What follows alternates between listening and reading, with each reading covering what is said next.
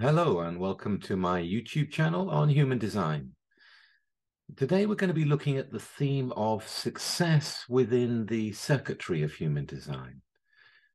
When people think of success, they often think about different measurements of success. And those measurements can be related to what's actually in their chart. So when you see that we are all uniquely differentiated and we are all different, the meaning of success will be different as well. For those who don't know me, I'm Richard Beaumont. I've been in human design for 25 years, and 20 of those years was spent training professional analysts. If you want to know more about my teaching, there's a link to the courses that are on offer right now in the descriptions below. Okay, success and circuitry. So think about it. If you are someone with a lot of tribal circuitry in you, then success is going to be measured according to, the success of the group, the success of the tribe, the power of the tribe, the resources of the tribe, the caring spirit of the tribe, where you all really love each other. Do you get enough cuddles in the day? Do you get enough support when you need it? Is the tribe growing through their education? Are you enjoying coming together and feasting together? Is this sense of loyalty and community and love strong? And are there enough resources so that you can live a rich material life? This is going to be important to those people with tribe in them, with a lot of tribe in them. Both the caring and the nourishing and the nurturing and the affection, and also the support and the living life in a way that is really rich and where you have no threats coming. Success would be to get to a point where there is very little threat possibility because you are so strong, because you have established your territory and your boundaries really well protected. Think of the hill forts in ancient times. Everything, the territory is really strong, the guards there, and within it, the nurturing, the sharing, the families, the coming together. So I see success in a tribal way, in that kind of way. But that's not going to work for someone who is largely logical in their life. They don't particularly need to be part of, a bigger group. The tribe may come up and say, "Oh, give us a hug," and like, "All right, great, now get off me." It's like, it's not about that for the logical people. The people that have a lot of logic in them, it's about getting things right. It's about really lining things up in a way that they are more functional. It's all about getting things easier in life, functionality, automating things. You can imagine a logical person buying a house, and they like the house, they like the area. Yeah, but the kitchen just is not functional. It's maybe a kitchen that has lots of, or a few character features. Maybe it's got old wooden cabinets or whatever, but the logical person comes in and goes, "Okay, we're going to have to get rid of all that. Let's put in some stainless steel down here. Let's put in some mirrors here. Let's get the lighting fixed. It's too bloody dark in here. You can't see what you're doing." And so they're going to want to try to improve what is ever there. So when you're thinking about logic, you're thinking about improving things. You're thinking about sharing again, but this time sharing for all, making everyone, benefit in some way through the utilitarian view that they can have, through bringing in the right new technology, for sorting things out and cleaning things up and making the life easier to live. This old kitchen is too small. Let's widen the kitchen. Let's make it bigger.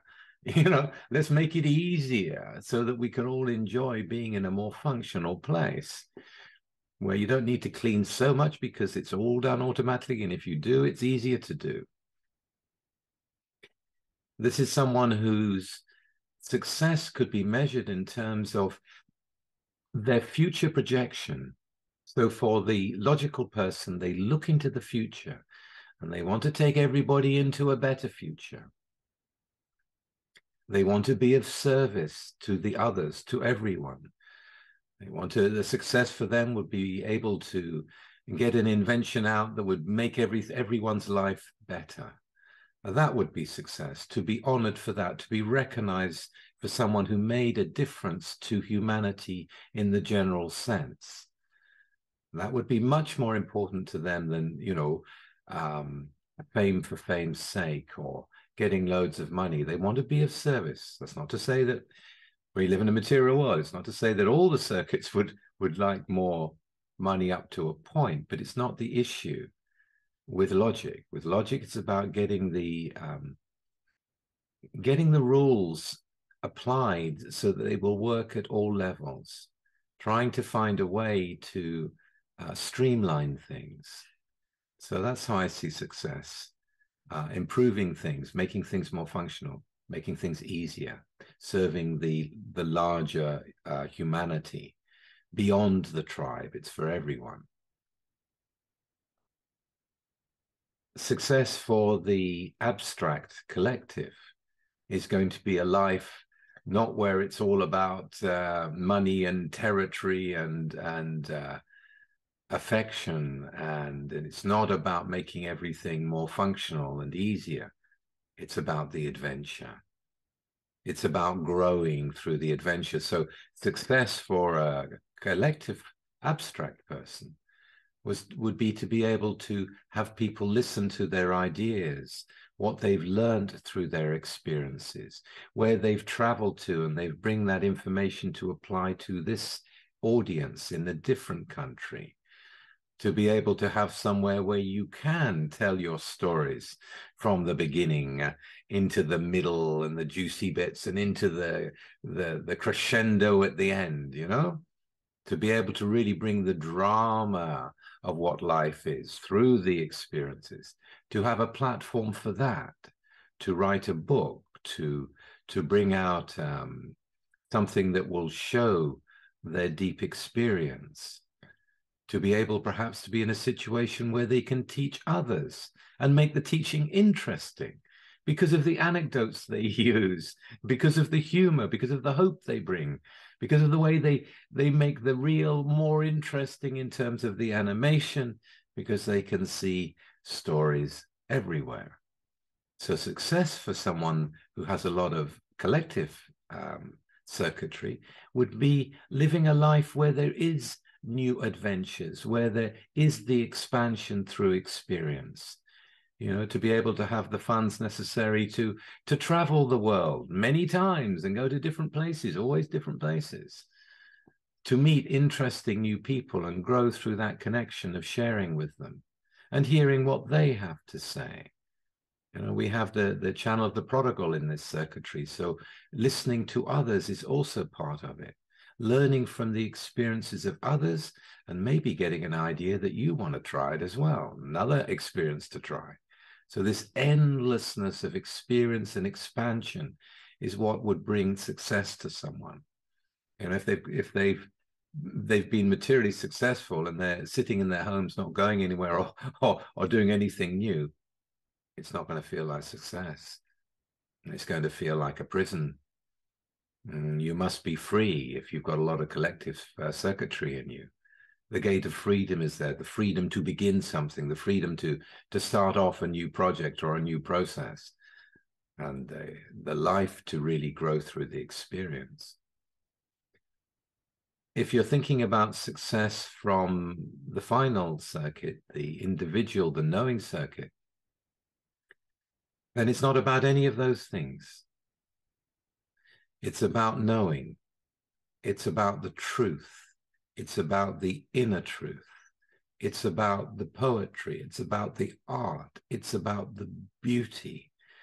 It's about being with people of the right spirit, knowing that one is odd and that it's okay because other people are also odd around you. What a creative conversation you can have. You know, it's all about bringing something new out. So success for an individual would be something where the new is flooding through them, where they're able to explain their knowing, where they're able to bring out something new, not necessarily because it's going to help others, but just because they want to say it, just because someone has to say it. They can't die with the gold still in them. So this movement of mutative energy, whether you go through the melodramatic emotional wave where it becomes a melodrama, but that's new. That's going to impact people with that. That's going to impact people through their melodramatic films and movies, through with their beautiful clothes. Yeah, they bring beauty. And they also bring weirdness, and they bring the dark side as well. Inner truth has many things in it. And knowing can know many things. It's across every single center in the body graph. All I can tell you is that it's going to be about being aligned to one's own truth and to the truth that is outside, and to beauty and to creativity, and to really, when it comes to interrelationships with other people, it's really about that passionate affair. It's about that sense that the other person is they really get you. Individuals need to find people where they can really be seen and heard by others who are open to hear them. An individual wants to speak their truth. So when two individuals come together, it's like one will tell their truth and the other one holds the space and is attentive to what they're saying. And then it's their turn. It's really, so success for an individual, for someone who's largely individual, is to continue to be in the creative muse, to have a creative life that is moving towards greater harmony in one way or another, to greater alignment to higher principles. And when I mean higher principles, I don't mean the principles of humanity. I mean the principles of beauty, the principles of real balance, to be aligned to an energy that is really moving upwards into greater and greater awareness of the truth around everything. But it's always got to be beautiful as well. To be able to see beauty in ugliness, to be able to see the gold in other people, to be able to know the spirit of someone and where they're really coming from. So they don't have to be with people, they're not tribal, and they don't have to share, they're not collective, but they do have to want to be around an environment, friends and people where they can share their knowing, tell their knowing. They need to be around people where they can explain their newness. They want to get that newness out. I mean, the newness comes out of one as the muse goes through, and you don't have to share it. It's enough that it comes out.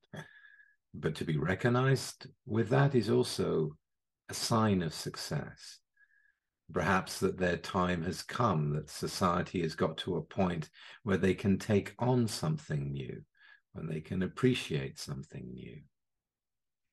And for the individual, success will also mean that they can be around music, and they can be around the arts, where they can actually be empowered through the glory of knowing, through beauty, through truth.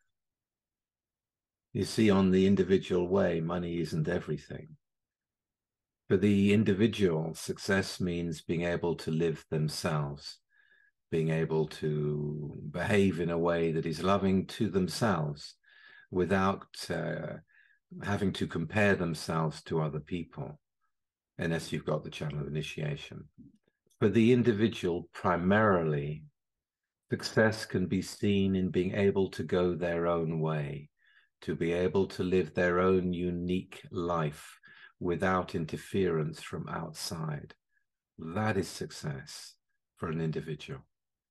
Okay, so I hope I've given you a little taster of the different circuits and what success means. If you've enjoyed this, then please like, share, and subscribe to the YouTube channel. If you want to keep in touch with what I'm up to, put your name in the email list and the bottom of my homepage on my website. I will see you again very soon with something different. Bye for now.